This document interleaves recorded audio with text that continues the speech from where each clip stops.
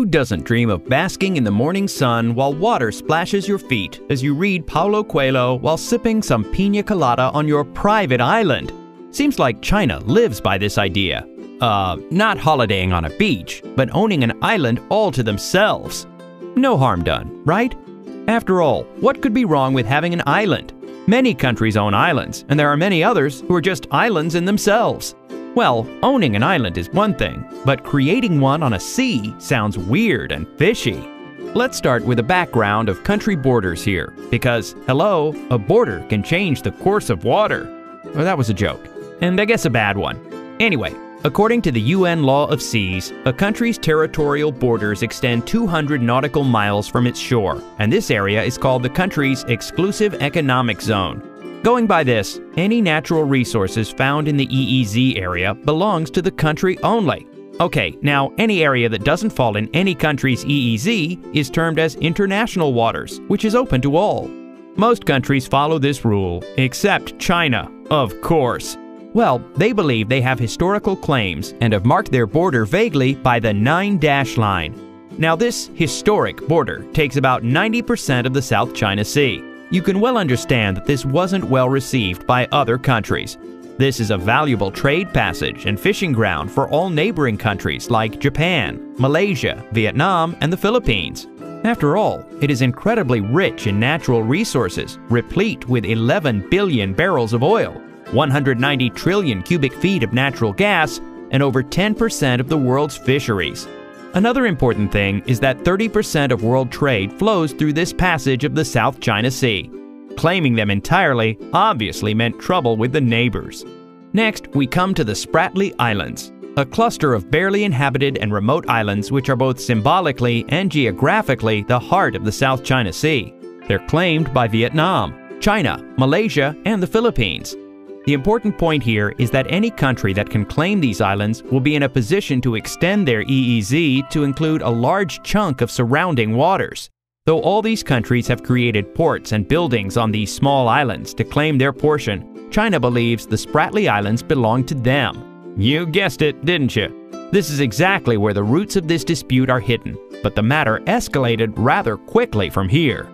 China has been actively directing their efforts towards building man-made bases over some of the Spratly Islands in the South China Sea since 2014.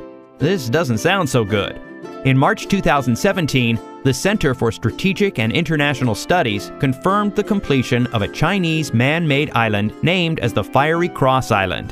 The interesting thing is that it didn't even exist 2 years ago. Wow! It used to be nothing more than a mass of rocks and coral reef. Guess how it looks now? This 1 square mile island is host to a 10,000-foot airstrip, basketball and tennis courts, running tracks, buildings, and whatnot. That's China for you. The U.S. estimates that China has added 3,200 acres of land on 7 features over the past 3 years. Now that is shocking. They have used reefs and rock to their advantage for constructing these islands.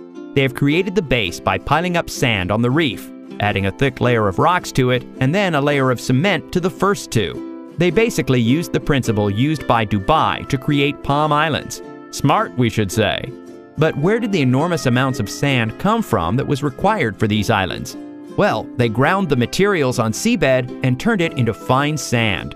You guessed it right, they were slammed for causing irreparable harm to the marine environment. Sad, but we gotta focus on something else.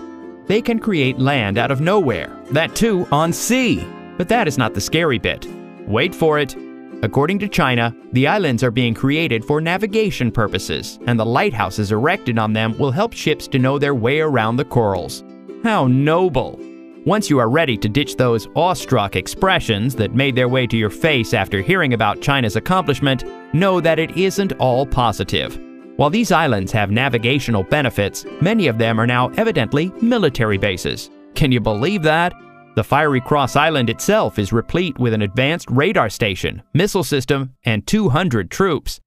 Since China claims the Spratly Islands entirely, creating these man-made islands are a sign that they are willing to use force to defend such claims. It gets scarier and scarier. This is where the U.S. steps in. Even though it has no claim in the South China Sea, being a superpower, it tries to defend international waters. So when a U.S. destroyer ship sailed 12 miles from the coast of one of these man-made islands, China sent out a patrol boat and a destroyer to warn them of their intrusion. The reason China has built these islands is because they will function as naval bases. The more islands they create, the more ships they can support, and thus the more area they can take control of. They have been deploying their ships and fishing boats some 150 miles from the Philippines, thereby restricting trade to the country. This they have termed the cabbage strategy.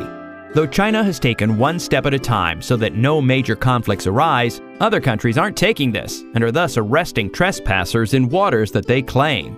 This may be good for them, but China plans to step ahead by declaring an air identification zone above the South China Sea, which would mean that any aircraft flying above it would need permission from China. Though this has not yet happened, you never know. So when China claims that their intentions are not militaristic, it would be hard to believe after such actions. Other countries are also taking action by increasing troops around their territory.